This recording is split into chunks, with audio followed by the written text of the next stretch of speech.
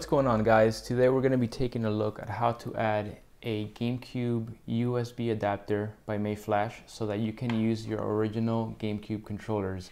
So the first thing you want to do is exit Hyperspin. Either use the toolkit with the exit to Windows option, or you can go ahead and do it the old way, which is by hitting Control-Shift-Escape on the keyboard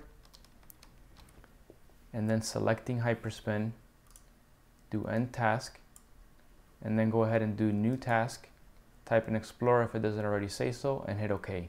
Then you're going to get the same desktop that I have here. Okay, next up you want to go ahead and make sure that the adapter is in the Wii U mode by using the switch on the back here. You don't want it to be on PC, you want it to be on Wii U. Also, go ahead and connect the controllers up to the adapter. After that, you're going to go ahead and connect the adapter itself to the back of the computer. There's two USB cables that you want to plug in. Once you do that, on the bottom right, you're going to see that it says that the controller was not successfully installed, and that's okay.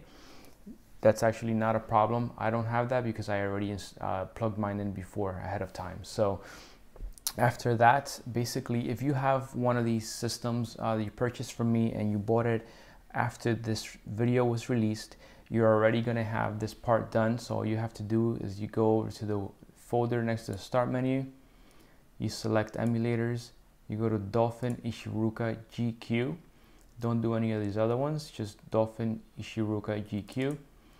Go ahead and double click on dolphin.exe, and then you're going to go to controllers and you're going to set port 1 to GameCube adapter for Wii, port 2 to GameCube adapter for Wii as well. And that's all you have to do. You can go ahead and close the emulator, restart, and then use your controllers when playing a GameCube game. Now remember that the controllers are not going to work in Hyperspin, so you're going to have to use either your Xbox controller, the keyboard, your tank stick, your extension controller, whatever it is, to select the game. But once you're in the game, you can go ahead and use the GameCube controllers.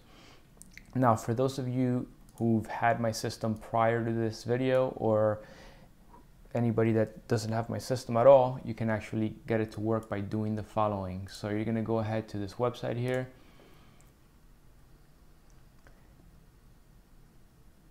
All right, so we're going to go to, it's a program called Zadig, and it's zadig.akeo.ie. I'll link this below in the description. You're going to go down and you're going to download Zadig. You can download it on this computer, on another computer, and put it on a USB drive, as long as you get it over here somehow. Okay, so then I went ahead and put it on the desktop, so you're going to go ahead and double click on it from wherever you downloaded it to. It doesn't really matter. You're going to go to Options and select List All Devices.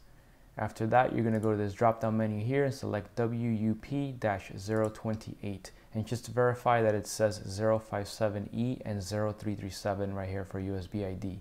Yours is going to say install, mine says reinstall because I already installed it, so I'm going to go ahead and do that.